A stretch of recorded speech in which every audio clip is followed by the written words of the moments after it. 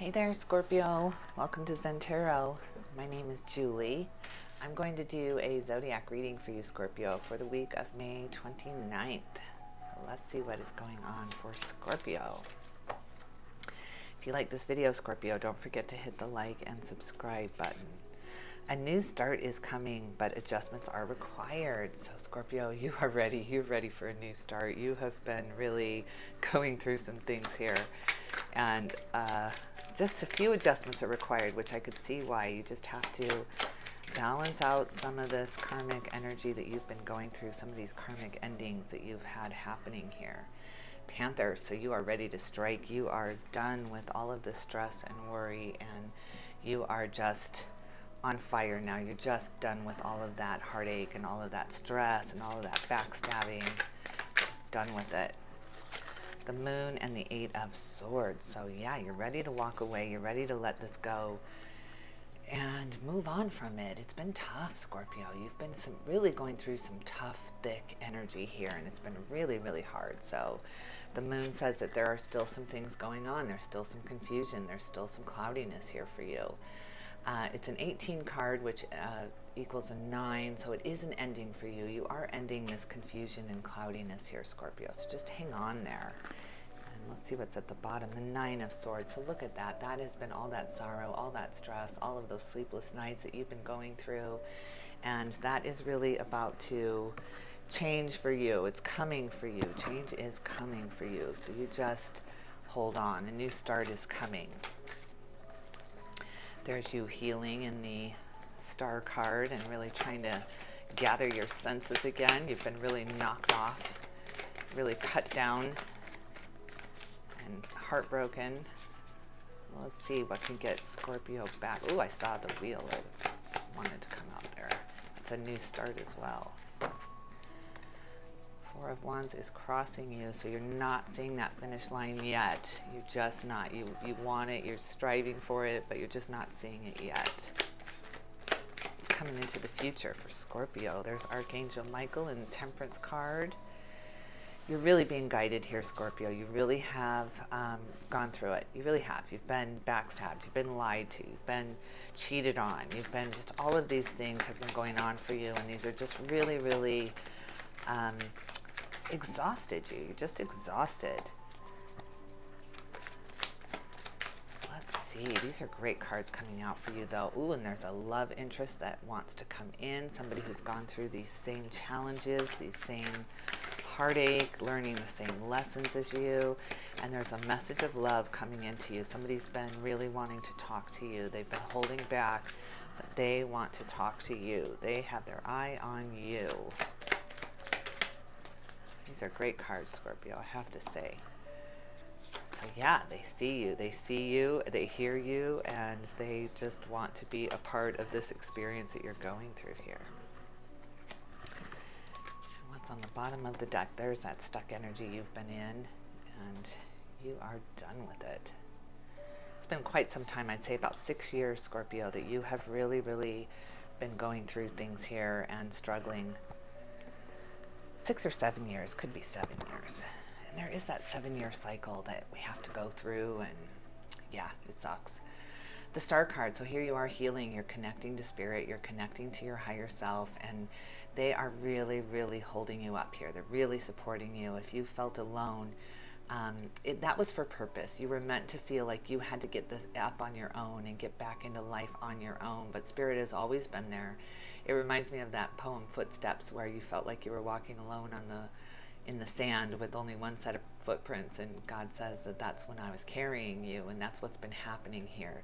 Spirit has just been carrying you through all this harsh energy that you've gone through, and now it's time to heal from that. It's time to rest. It's time to just really gather your senses back, because you've been knocked senseless through all this shit that you've been through. So just hang on there, because you are being healed by spirit, and there's some great, great things coming in for you. I can absolutely see this is finally a good reading for you, Scorpio.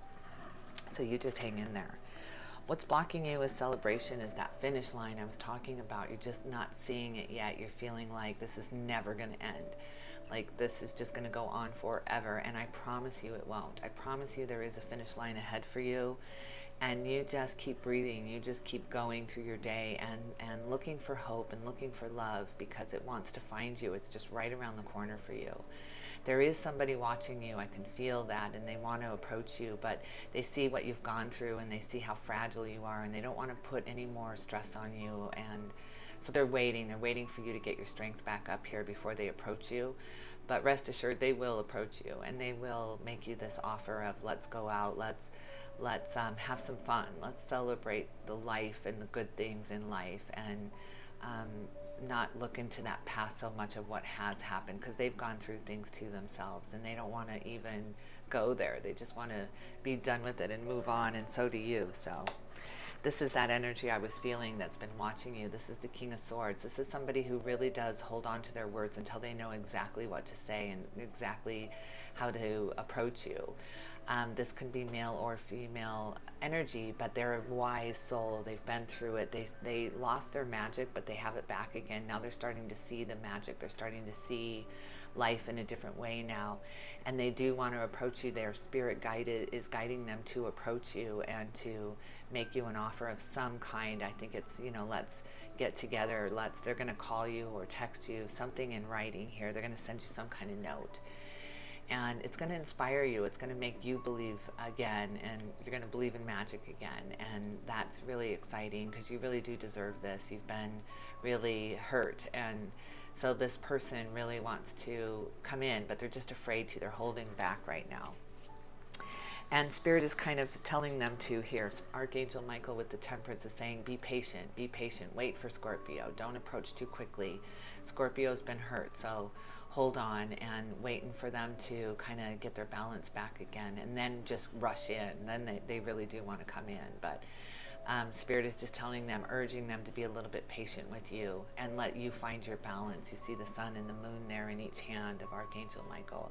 He really wants this person to hold off and not approach you too quickly, because you're very mistrusting right now. You're not just so open to anyone coming in. You're not wearing your heart on your sleeve by any means. So Spirit's waiting for you to open up a little bit to the idea of love, and the idea that you can be loved and that you're worthy of love.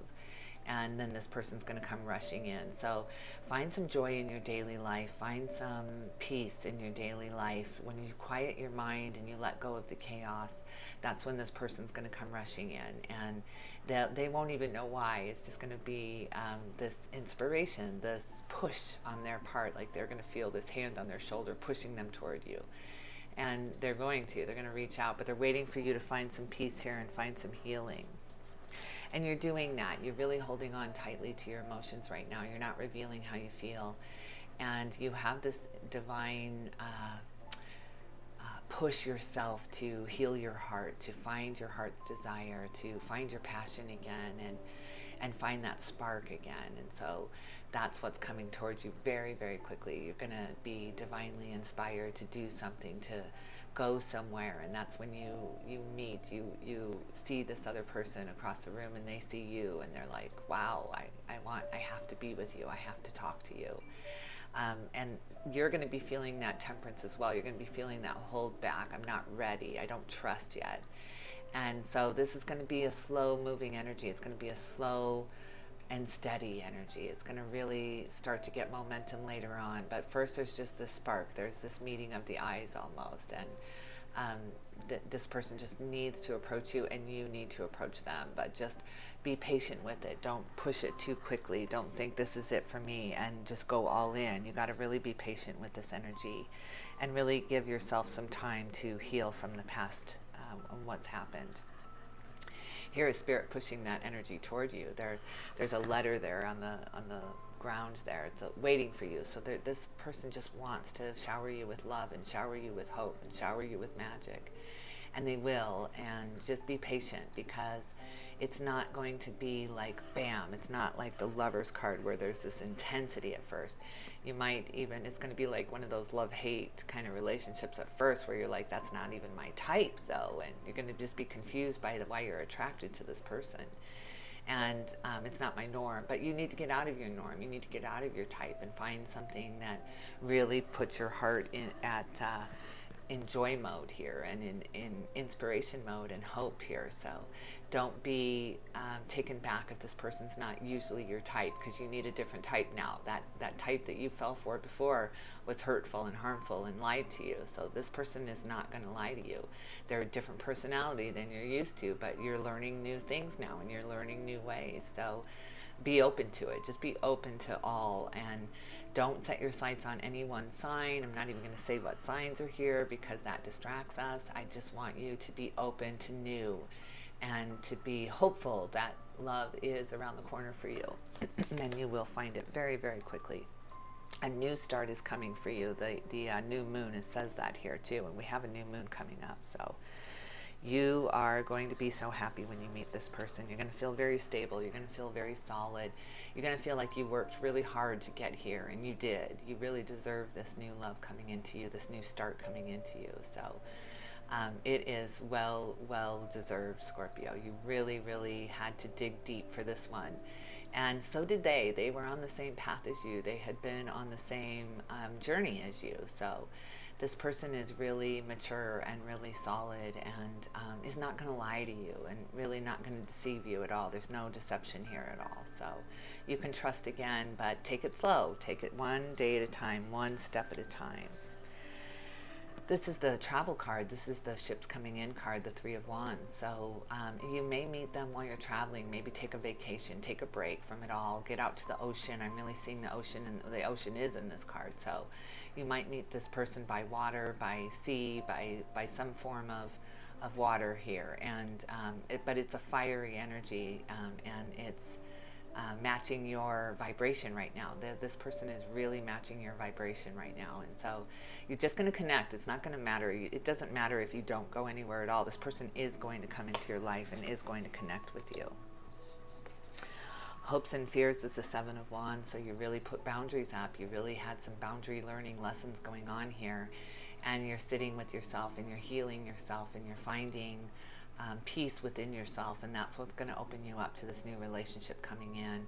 You put yourself in a bubble here, and you needed to. You really did, because you were too susceptible to people coming at you and trying to convince you one way or another and trying to manipulate your energy. So now you cannot be manipulated. You just can't. There's nothing anyone can say to push you one way or another. You've really found your independence here and your peace, and there's nobody now, Scorpio, that can take this from you. There's no one. It's well earned, and there's just no one on earth that can take it from you. So don't be afraid that you're going to fall back into that old cycle, because you just simply won't. It's not going to happen. It's not in your cards to have happen, literally. Judgment, Queen of Swords, and Page of Cups. So when I saw the Queen of Swords, I knew that this was a partnership that you have both battled with. You have both been through it. You've both have your swords down now. Your swords are down. So you're not in fight mode. You're not in protection mode anymore. You've got boundaries, each of you, but you're not on guard at all times. You've just learned these. You've warred, you've challenged, you've come up against energies that have really tested you, and now you're going to come into a partnership with somebody who has really gone through the same lessons and the same battles, and you two are true partners now.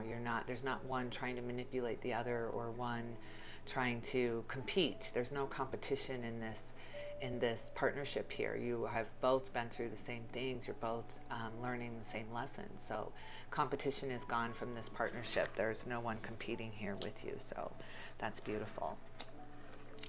Judgment says you had to own your part in it. You had to call yourself out in what you could have changed, what you could have done differently, and that changed everything. That really is what changed this karmic cycle into the new way of being, into the new people in your life, into the new friend tribe, and this new partnership. You had to go through it. You had to call yourself out, and you couldn't keep blaming everyone around you for your own failures. It was like you were arguing for your own limitations for a while, and I couldn't do it because of that person or your parents or whoever it was that you were blaming. They were absolutely at fault. Excuse me. They could have guided you differently. They didn't have the words. See, my voice was losing there. So it's proof to me that they didn't have the words to help you and guide you. So they just did it their way. They did it the way they were raised or they were taught. And so now you're doing that. Now you're calling yourself out, and you're saying, I can't blame everyone around me forever for myself, for my own life path. You're reclaiming your life. You're reclaiming your responsibilities in life and what you do have control over. And you have control over your reactions and how you react to other people, and how you if you blame yourself for your, you know, failures, when you finally do that, then you can blame yourself for your credit, and for your, you can acknowledge yourself for your wins. And that's what Spirit wanted you to do. They wanted you to give yourself credit for your wins just as much as you give yourself credit for your failures. So you were only giving yourself credit for your failures. You weren't giving yourself any credit for the wins. So now you're doing that. Now you're calling yourself out, and you're saying, well, yeah, but I learned this, and now I know, and that's all I needed was to know, and I'm not confused on who to trust anymore. I'm not baffled by these people who I thought I knew, and then I didn't know them at all. So, and that opens up so many options for you. So this person is really going to surprise you. They are not anyone that you are normally attracted to. So that's really interesting, because this is the Page of Cups. This is another message, but it's something unexpected. It's something when pigs fly. I don't know if you can see that pig in the sky there flying. So this person really surprises you and baffles you, because you're just not used to this type of person. They're just so completely opposite of what you're normally attracted to. And don't forget that you are the opposite of what they're normally attracted to too. So they're going to be a little baffled themselves, but they've been learning the same thing. They've been on the same path. And the two of you are going to come together, and you're not going to talk about all the failures of the past. You're not going to talk about all the things that went wrong. You're just going to really look forward to a future together and what you can accomplish together, because you are going to be this power couple, this powerhouse together, where you can beat anything that comes your way. You're going to come together, and you're true soulmates, and you're going to fight together, and you're not going to be fighting each other. You're just going to be fighting together, and fighting the good fight together. And that's going to bring in so many wins for you both. So, and it's magical, and it's beautiful. So I really love seeing this for you, Scorpio. You just deserve this so very much, and I just absolutely love seeing this for you. But don't forget, it's going to be somebody you never saw coming. So do not be surprised when this person approaches you. Or you might find yourself approaching them and saying, hi, I'm so-and-so, and nice to meet you. You might really do that, and you might really step out of your comfort zone here. You're going to have to step out of your comfort zone here. So, but it's beautiful. You have to keep me updated on this. I am really excited for you. All right, Scorpio, I hope you have a fabulous week. I see that you will, and I'm really excited for you. So if you like this video, don't forget to hit the like and subscribe button. And if you want to enter my free private reading raffle, all you have to do is hit subscribe and say that you've subscribed in the comment box below, and I will enter your name into a free private reading that I'm going to be drawing for the end of June. So, all right, thank you so much. Till next time.